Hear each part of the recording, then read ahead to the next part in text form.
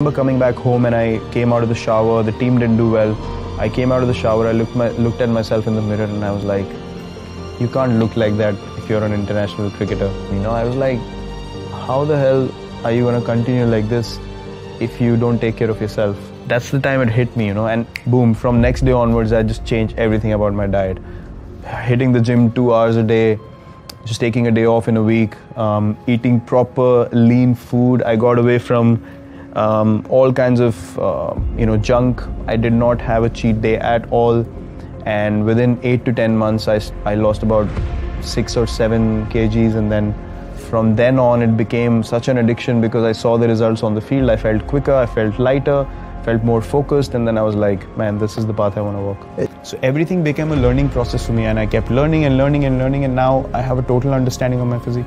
Because I want to maintain the standard that I'm playing at now till the time I finish.